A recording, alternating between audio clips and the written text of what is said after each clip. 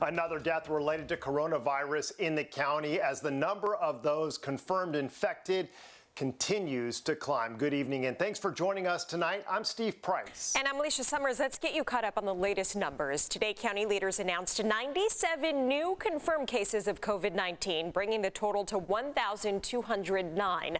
But they believe the true number of those infected in the community is much higher.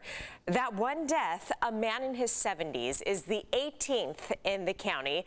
And the effort to ramp up testing continues as more than 1,000 tests were completed in the last 24 hours, bringing the total to almost 17,000 countywide. Officials also said it's important for those of you to keep a couple of things in mind when you protect yourself and family during this very tough time. While this crisis has brought us together and stronger than ever, it also has provided an opportunity for greedy people and those who want to take advantage of vulnerabilities based on fear. We see more charity scams. We see fake cures for the coronavirus. Our office and our tip line has fielded over 240 tips of different claims of price gouging, and we've served notice to cease and desist on 24 businesses, most of whom immediately complied. It is important to note that if you have serious health issues unrelated to coronavirus, and they are serious in nature, that our hospitals remain open. And it is okay to go if you are experiencing a serious complication or challenge or a medical situation that you do not believe you can endure through on your own. When individuals go to the hospital, either by ambulance or by self-transport, our hospital partners are asking us to remind you to please bring your medications, especially inhalers, with you to the hospital. This is a very important time that we're in, and we thank everyone that's helping to do what's needed to help save lives. And with government stimulus checks coming in, county leaders also want to warn about scams to get your personal information. They want to remind you that the IRS will never call you and ask for personal information before sending you your money. Alicia? All right, Steve, a full beach closure now in effect in Oceanside to enforce the San Diego County Public Health Order to follow social distancing. It had previously been one of the few beaches still open for activities. The order went into effect at midnight. News 8's Teresa Sardina has more from Oceanside with community reaction. Residents tell us it is quite different here Saturday morning. They woke up coming down here thinking they could go for a walk, but they see signs, sidewalk closed. We have barricades here, only open for residents. And just as yesterday, they were able to come out here and walk, even go surf. But we spoke with law enforcement and they tell us that people must comply with these safety orders. Walk on the beach today because as of yesterday, we were able to. So it's my wife's birthday today, so she wanted to come down and go take a walk. And then we found out as of midnight, they stopped all that. I live about 7 miles from here, and I'm extremely disappointed that I can't come down. It was 2 weeks ago when beachgoers got the news that beaches were closing along the San Diego coastline. I kind of thought Oceanside was doing a great thing by allowing us to come down here. Oceanside and Coronado were the last to put a full beach closure in place. Over the past couple weeks, our deputies have gone out on foot and provided physical copies of the public health order as well as the executive order to educate our community members. A step to protect the county from the spread of coronavirus. County leaders tell News 8 they're pleased to see people complying with the order. The first social distancing order the CDC recommended against gatherings of 50 or more people. Many continued to gather, and now that number is 10, plus keeping a 6 feet distance from others. Now we've gotten to the point that we've had to escalate, and now we're doing enforcement.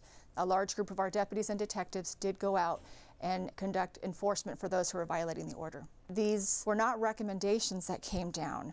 These were actual orders that our deputies have gotten to the point now to where we will enforce, and we're going to continue to be doing enforcement. Violators can expect fines up to $1,000 and up to 6 months in jail depending on the action. And many are wondering when the beaches will reopen. That is undetermined at this time, but we will keep you updated at CBS8.com. In the meantime, stay safe, be patient, and respect the closures here along the coastline of San Diego. I'll send it back to you. Good news for San Diegans in search of farm fresh food. Farmers markets are coming back, including today in Little Italy. All right, make sure you're maintaining that 6-foot social distancing. Don't touch any product.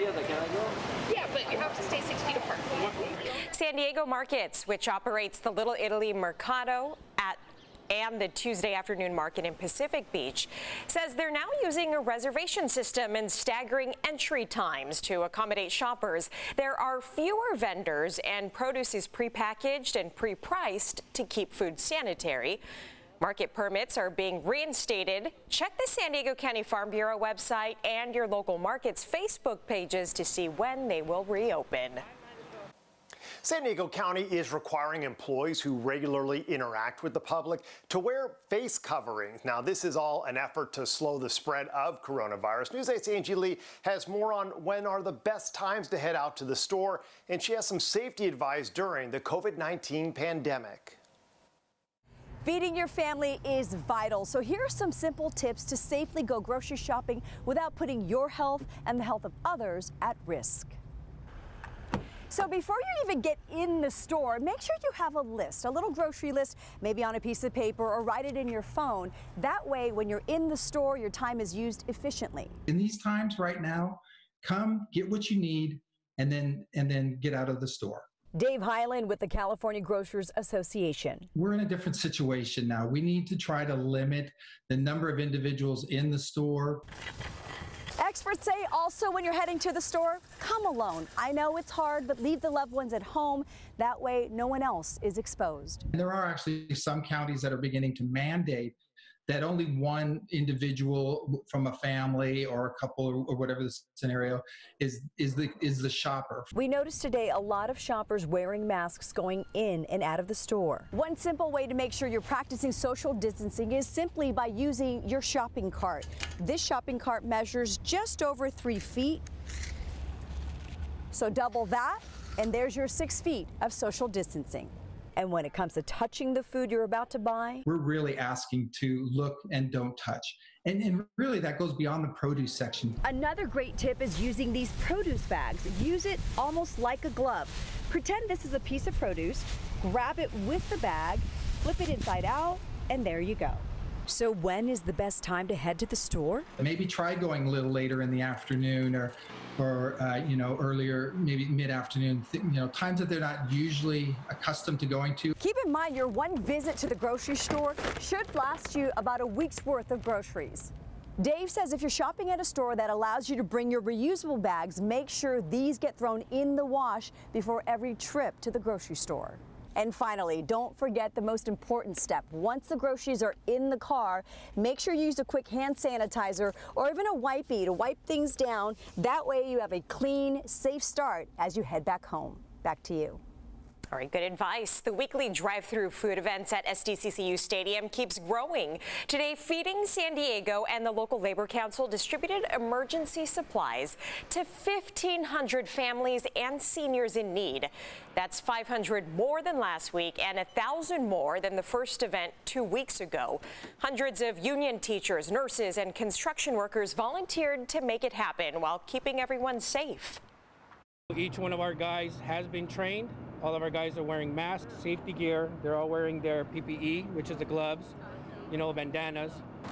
There are also hundreds of food distribution sites across the county. Visit feedingsandiego.org for locations.